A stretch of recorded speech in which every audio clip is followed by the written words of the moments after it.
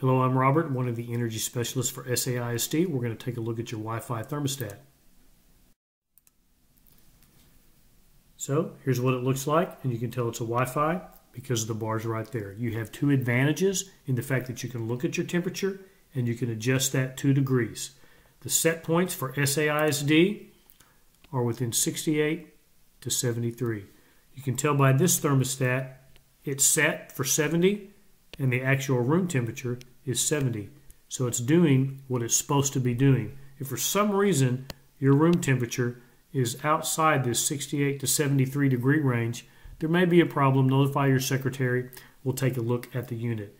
Now, your room is scheduled to run about an hour before the first bell to about 45 minutes after the last bell, and that varies depending upon the type of space plus whether or not you're elementary, middle, or high school.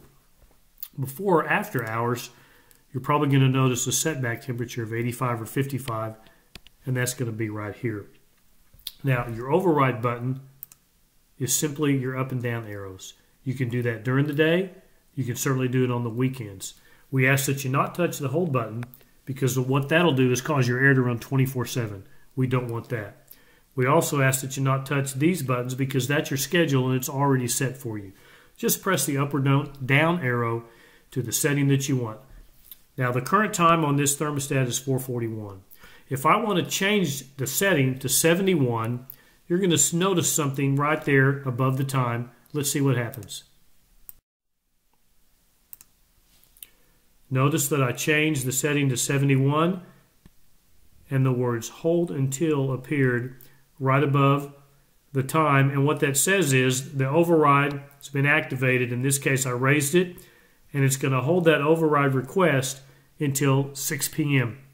Let's say you leave before 6. It would certainly save us energy if when you left the room, you canceled it. And you do that by touching this button. You can touch it to cancel an override request. If you accidentally touch the hold button, I've done that. You can also cancel that using the same button. These two buttons in the middle, your system should be set on automatic. If they're not, you can change them to that using these buttons. But if they're not on auto, we just ask that you notify your secretary and let us take a look at your system. Again, that's your overrides. Pretty simple.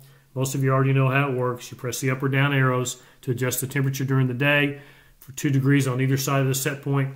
During the weekends, you press the up or down arrow that causes the unit to come on, and then you just touch it to the temperature that you want.